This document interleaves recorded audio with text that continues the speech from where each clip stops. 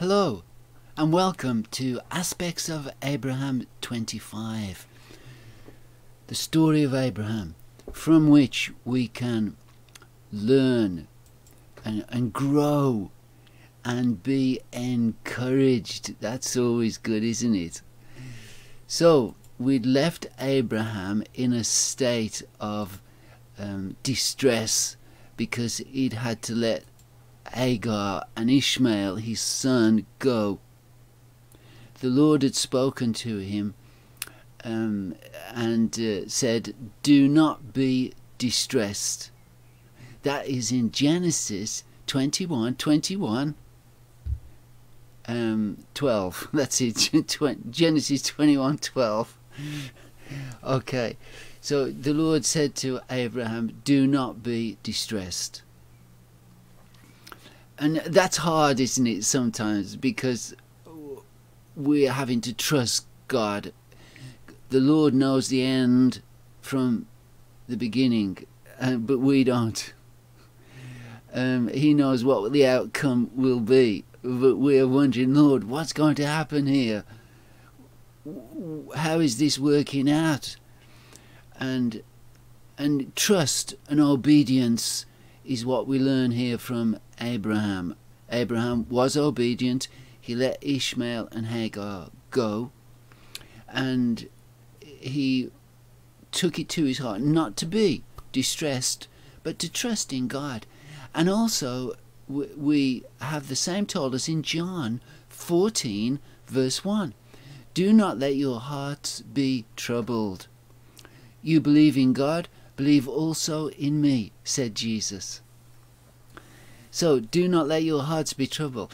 We don't think of that as a command, do we? We think that's just, it's just a nice thing that Jesus said. But it's a command. Do not let your hearts be troubled. So we ought to take it as a command and say, Lord, I'm sorry, because sometimes I do let my heart be troubled. And it shows that a lack of trust in the Lord. And that's not good, is it? We need to trust in the Lord in all circumstances. So Abraham had let Ishmael and Hagar go, and they were starting their own family unit, and they would grow into a nation. The Lord had deemed it so. And so we can see that they went further south, and the Bible says they went to the area of Paran. Abraham was still in the south of Canaan, in Beersheba.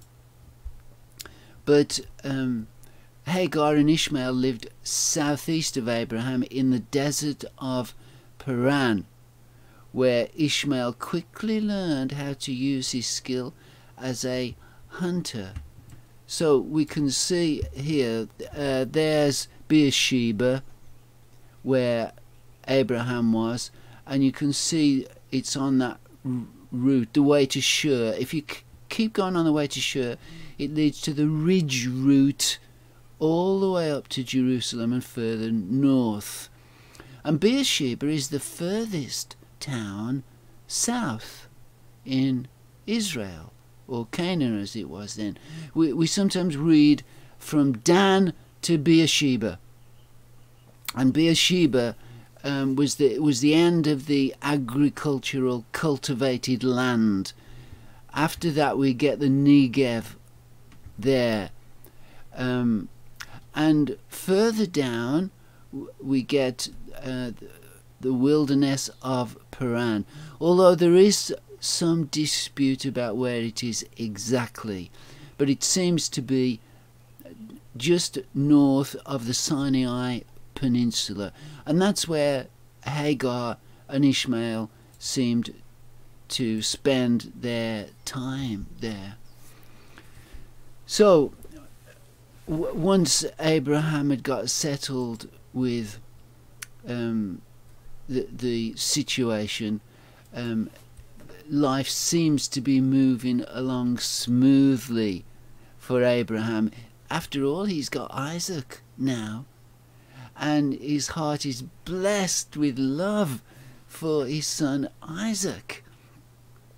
And he wants to teach him and to bring him up in the nurture of the Lord.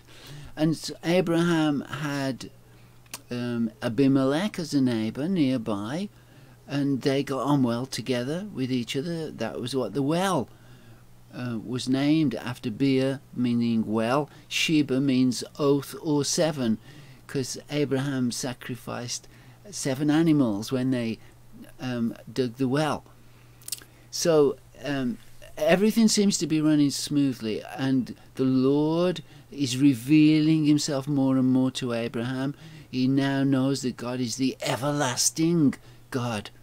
That's the last title that Abraham used for God. And so we would think everything is going to go smoothly. He's got his promised son, Isaac. He's got Sarah, his wife, there. And surely everything's going to run smoothly now in an unbroken chain of pastoral beauty right to the end of Abraham's days. But it's not so. Things were about to change. And like a lightning bolt out of the blue, the Lord suddenly spoke to Abraham. And God prepares us for the trials that will come our way, and we don't even realize that we're being prepared for it. Abraham immediately said, "Here I am." So we know that he will, with the temptation, also make a way to escape, that you may be able to bear it. Because something was coming to Abraham here now, something tough, hard. But the Lord was going to lead him through this. Trials reveal to us that God has confidence in us. Have we ever thought about it that way? We trust God, and sometimes God puts his trust in us, because God had something to do here. He wanted to show the world something, and Abraham had to be obedient for God to put this into effect.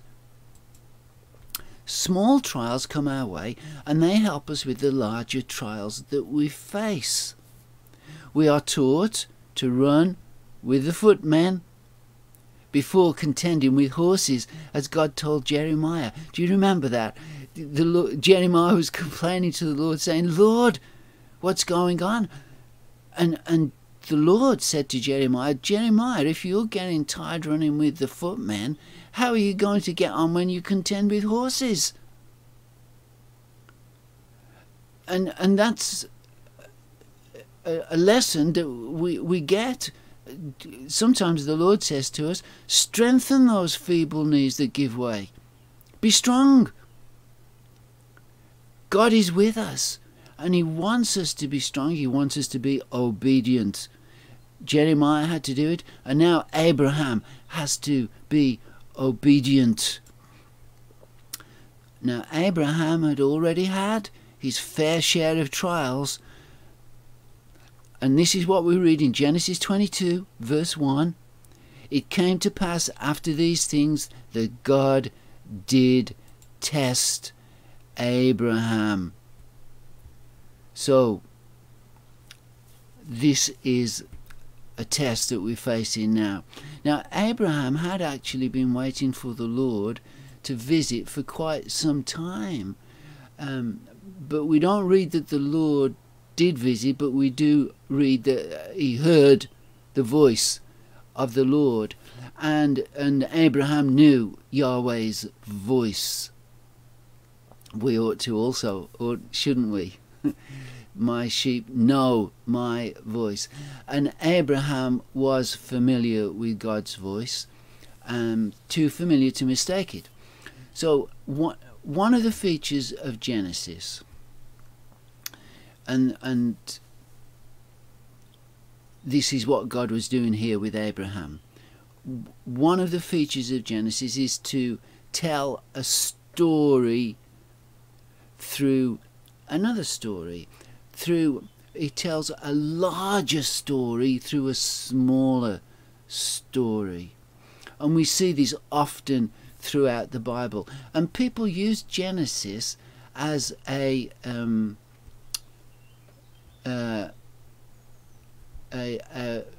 springboard for the gospel. We see it in the story of Joseph, don't we? Often used in gospel sermons, and Abraham too. And this is what was happening here. We're going to be told a smaller story that will throw a lot of light on a larger story that God is interested in. God is interested in the larger story. Do you remember in the last video we talked about the way David had a disloyal and treacherous friend, Ahithophel, and we saw that Ahithophel was like Judas, who was disloyal and treacherous to Jesus. Well, Ahithophel, after he'd given advice to Absalom, he went out and hung himself, just like Judas did. Judas went out and hung himself. So we see in the smaller story with David and Ahithophel the larger story of Judas Iscariot betraying Jesus. And this is important for us to grasp. In the Old Testament we see these smaller stories telling a larger story. So when we read the Old Testament, take a step back and have a good look, because often there is a bigger picture involved here. And dramas unfold in Genesis. And we realize that we're seeing a parallel scenarios through which God teaches us. So Abraham knew Yahweh well enough to trust him implicitly by now. But did he know God's propensity for putting on a drama, a story being told through another story? This is why obedience was very important. Now Abraham had to be obedient in every way, because the Lord said to Abraham, take your son. Ooh, this sounds serious. Remember, Abraham hadn't got the full picture here what was going on. But later in the Bible we read that God would ask Ezekiel to act out some bizarre scenes for his audience to watch. And Abraham was about to take part in a play where he would be one of the main characters. God said to him, take your son, your only son whom you love, Isaac, and go to the region of Moriah. Sacrifice him there as a burnt offering on a mountain I will show you. Now what did God mean here? Take your only son. Abraham had another son, Ishmael. Isaac wasn't his only son. But this was all part of the drama that was unfolding. This was the script. Abraham was playing the part of God. And God only has one begotten son. Abraham at that time didn't know it was a play being acted out, or at least he wasn't sure what was going on.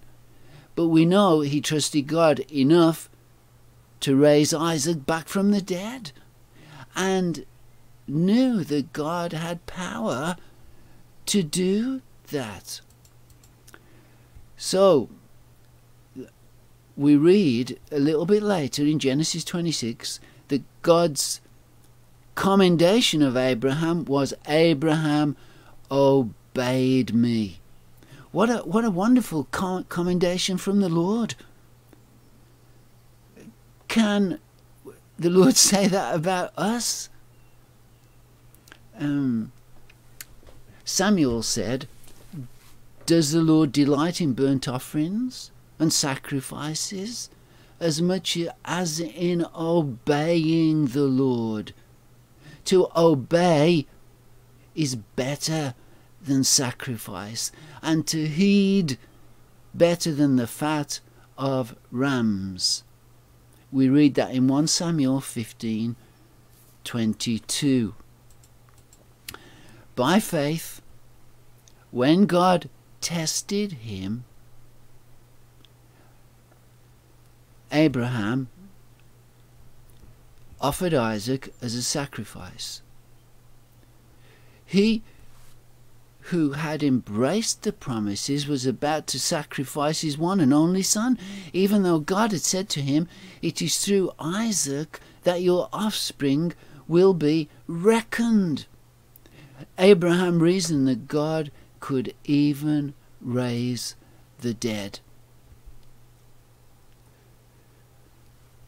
That's what we read in Hebrews 11:17-19. So, Abraham, Isaac, and 2 servants set out early in the morning. So Abraham was straight on the case, no delay, total obedience. God's directive was issued to Abraham alone. Let's note that Sarah was probably still in bed by the time Abraham had set out. He knew he got a job to do here, and he got on with it. So Sarah would probably have been in the dark about this situation. And so 4 of them, a quartet, set out on their way. Abraham, Isaac, 2 servants. So as far as people knew, if they did know at all, if Abraham had told them, they were going on a trip to build an altar and sacrifice to God, somewhere close to where Melchizedek lived. And building altars, it had been a family tradition. It wasn't a strange thing, although it wasn't done too often. But it was a family tradition since Adam. So it wasn't a strange thing for them to do. But Sarah, if she knew anything about it at all, may have wondered why. Why now? Why are you taking Isaac away? So it's good for us to just think of it from Sarah's perspective for a moment, because she knew nothing about this. Okay, so the region of Moriah, it's about 60 miles or 93.4 kilometers, Google Maps says, to be precise. And you can see it follows the ridge route there. That would be the route that Abraham took with the 2 servants and Isaac. It was about 3 days journey. It's a good journey. And the region of Moriah, we know it's around Jerusalem. So Abraham, he knew that region well. He'd moved along the north-south ridge pathway of the Judean hills several times before. So let's just have a look about Mount Moriah. How do we know where it is? Well, Solomon began to build the temple of the Lord in Jerusalem on Mount Moriah. So we have it explained to us, 2 Chronicles 3:1. And there's a nice map there of the ridge route of the Judean hills. There's Beersheba's down here. It's just off this, just a bit further south in this map. There's the ridge route, and past Hebron, past Bethlehem to Jerusalem. So he would pass his old town of Mamre and then head further north to where he'd met Melchizedek, who was the priest of God at Salem, which became Jerusalem. They camped overnight twice on the journey, and during the second night would have been then that God gave the final instructions of which mountain exactly to head for, because on the third day they reached the area of Moriah, and Abraham knew exactly where to go. So the script: Abraham took the wood for the burnt offering and placed it on his son Isaac. So we can see the parallel there, can't we? The servants had stayed at the campsite, and Abraham and Isaac were by themselves and walked to the exact location that God had pointed out to Abraham. So Isaac carries the wood, which ties in with Jesus carrying his wooden cross, which would happen in the same area just over 1800 years later. And this is the script, and Abraham followed it to the letter. We read in the Gospels, because we see that the servants had stayed at the campsite to look on. There were 4 of them, weren't there? 4 witnesses to this. 2 servants, Abraham and Isaac. 4. And we have 4 witnesses, don't we? The Gospels. We have 4 witnesses, Matthew, Mark, Luke and John, who witnessed the situation and tell us about this situation here that is being played out in a drama in the life of Abraham. So we read that faithful women looked on from afar, just like the servants did. The women were good servants of the Lord and would often help feed the disciples and support them in a monetary way. So we read in Mark 15:40, some women were watching from a distance. Among them were Mary Magdalene, Mary the mother of James the younger, and of Joseph, and Salome. These faithful women. Now there stood by the cross of Jesus his mother, his mother's sister Mary, the wife of Cleopas, and Mary Magdalene. So we get a picture here. The servants looked on at what was going on. And Jesus went willingly to the cross, and at the moment we can see Isaac also went willingly. Abraham had kept quiet about what was taking place, and he even had a chance to tell Isaac, because his son Isaac asked where the animal was. He said, "We've got the wood, Father. Where is the animal that we're going to sacrifice?" And we see here Jesus also walking to the cross. Isaac at this point he didn't know exactly what was going on. And we read that Jesus was oppressed and afflicted, yet he did not open his mouth. He was led like a lamb to the slaughter, and as a sheep before its shearers is silent, so he did not open his mouth. Jesus went willingly to the cross. Excuse me. So Abraham gave Isaac the cryptic reply that God would provide himself a lamb, and that was cryptic, but it was a serious meaning to that. And now we know that Isaac was bound on the altar here. And the fact that Isaac was bound tells us that Isaac himself probably didn't, when he got to the stage he realized what was going on, he wasn't going meekly. Jesus went meekly, but perhaps Isaac didn't, because Isaac had to be bound to the wood and the altar, just like Jesus was bound to the cross, wasn't he? Fixed by nails. And as Isaac spoke to Abraham on his way to this sacrifice, Jesus also spoke. And we see the humanity of Jesus talking to his Father, saying, "Father, if it is possible, may this cup be taken from me."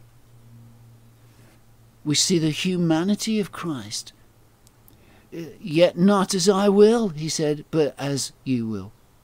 So Jesus truly did go willingly. But we're not so sure about Isaac. We're not told about the final stages here. But Abraham was a strong man. His family line had inherited length of years and strength. Isaac was a young man, maybe a teenager. Abraham would be able to overpower him, bind him, and place him on the altar. There may have been a bit of a scuffle, with Isaac screaming out and dust and dirt being flung into the air. But Abraham prevailed, and Isaac was placed on the altar, bound. Abraham felt around his waistband for the knife and got hold of it to get the job done. Suddenly, a loud voice came from heaven, calling to Abraham. Calling Abraham's name twice, just in case he didn't hear it the first time, because maybe Isaac was crying, and the voice was loud.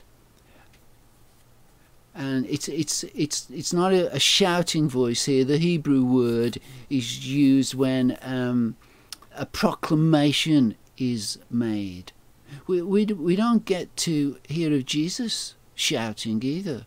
We sometimes hear Jesus said in a loud voice, but God is always calm, and so is Christ. So a loud voice from heaven came. Abraham stopped in his tracks and said, "Here I am." He was then told not to lay a hand on the boy. He had proved his willingness to obey God and not withheld his only son, the only son of Abraham and Sarah. We are immediately reminded of the most famous verse in the New Testament: "For God so loved the world that he gave his only begotten Son, that whosoever believeth in him should not perish, but have everlasting life." So, although this was a serious trial for Abraham, it did not last long. It only lasted a few days. The three days journey from Beersheba to Mount Moriah, and Jesus had the cross, didn't he? But the resurrection came 3 days later. So we do have trials to go through sometimes, but praise God, with every trial, God is there with us, and he wants obedience from us. That's important, because God is doing something here.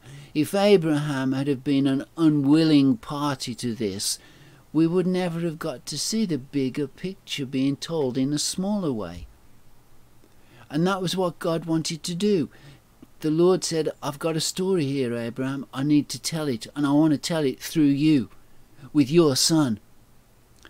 Because this is going to happen in a bigger way, a much bigger way, and it means salvation for the world. This is really important." So how important it was that Abraham was obedient here. And we praise God that he was, because we see the bigger picture of the Lord Jesus, and the sacrifice that our Heavenly Father made on our behalf, that through the blood of Jesus Christ, our sin, our spot may be forgiven. So praise God for his goodness to us. Okay, so that was aspects of Abraham 25. We'll be moving on because there's some more yet in this story. So on Sunday we'll investigate it a little bit further. It's good for us, isn't it, to really delve into these scriptures, and not just to read them and skimp over them, but to get all the goodness. Well, not all the goodness, because there's so much goodness in there we would never be able to get it all out, but it's full, it's replete with goodness. And so we need to savour this goodness and delve into it and study it and look at the implications for us. So praise God. Let's pray. Dear Heavenly Father, we do thank you for this story that is told through Abraham and Isaac. And of course, Lord, it tells of the much bigger story of you giving your Son, your only begotten Son, because you loved the world so much. Thank you, Lord, for your love for us. And we thank you for the willingness of Christ and the obedience we see in Jesus. The willingness, not my will, but your will be done. Thank you, Father. And we pray, Lord, oh God, that we may have that same obedience in our lives. Help us, Lord, to say not as we will, but as you will. And Lord, I do pray that you'll be with those who are going through a trial at the moment. Lord, I pray for Merv Lewis, who needs your help. For Francis Moran, be with her, Lord. And Francis Morris, be with Francis Moran as well, Lord. But Francis Morris, I meant. Lord, she needs you in a special way, I pray. And also for Gary Thompson, Lord, be with our brother Gary. He's such a blessing to us all. Minister to him, Lord Jesus, I pray. Shine your light upon him. And Lord, we pray for Matt McGee. Please be with Matt in Australia.